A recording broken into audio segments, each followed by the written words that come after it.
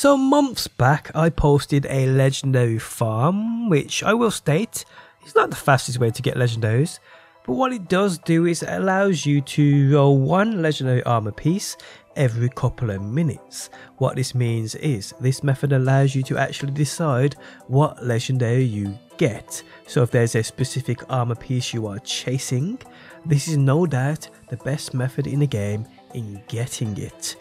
I'm covering this method again after the recent changes because there is no restrictions here in what you can be rewarded from doing this like there was before. So today I will explain exactly how this works for those this is new to, and I hope it helps you guys out.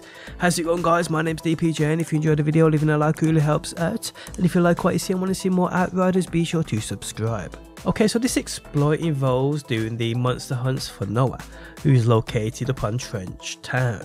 When you initially go to him, you get to start a quest where you have to hunt monsters via multiple locations. These locations or the monsters can be found via the map, where you can see your progress with them.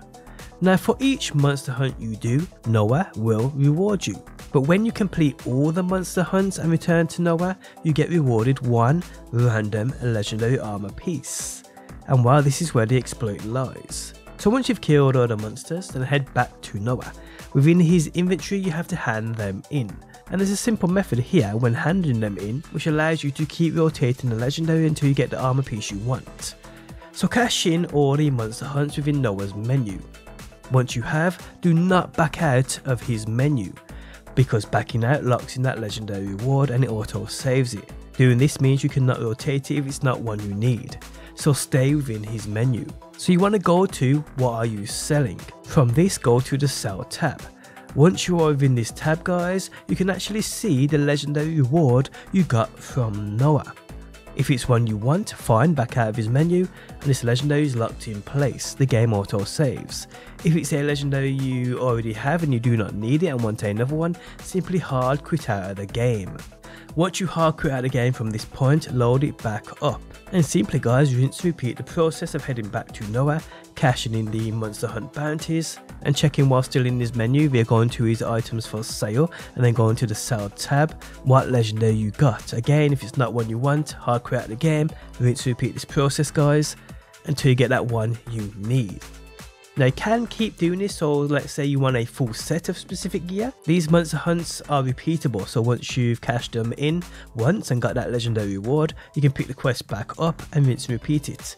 And keep doing this until you get that full armor set you want, guys. It is as simple as that. Like I said, it's more or less a re-upload because the first time I uploaded this, there was a lot of loot locked out of this loot pool. Now it seems every armor piece is available to get from Noah. What you can do to make it a lot quicker on yourself is cash in all but one monster hunt bounty with Noah, then back out of his menu so it auto saves, so you've only got one to cash in. Then go back into his menu, sell that final one, cash in that final one to him, then go to his items for sale and seeing if that legendary reward is one you want. If not, hard quit from here. Once you load back in, you'll only have to cash in one bounty with him. It saves you going through the entire process of every single bounty. But hey, how you do it is completely up to you, but it does work and I hope it helps you get that legendary you are chasing.